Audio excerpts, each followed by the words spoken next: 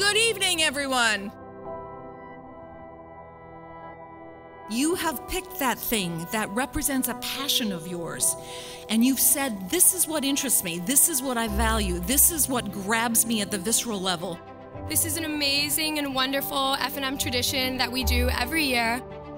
Declaration Celebration is a tradition at F&M to honor students and their new major, to welcome them, faculty and alumni, to engage and kind of discuss their experience.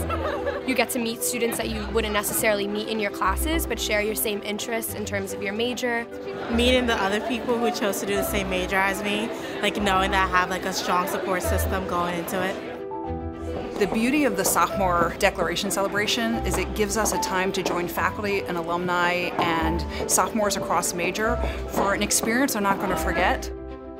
So it's very exciting as well to have a whole lot of our alumni here. Thank you.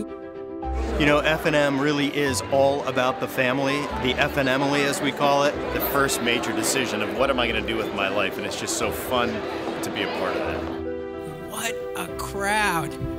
I am indebted to this institution and to the people who continue to drive it. And there's a reason for that. Those passions that you have and that energy that you have right now will certainly help you pick an individualized course of study for now. But that course will not define you, rather help you figure out the next steps.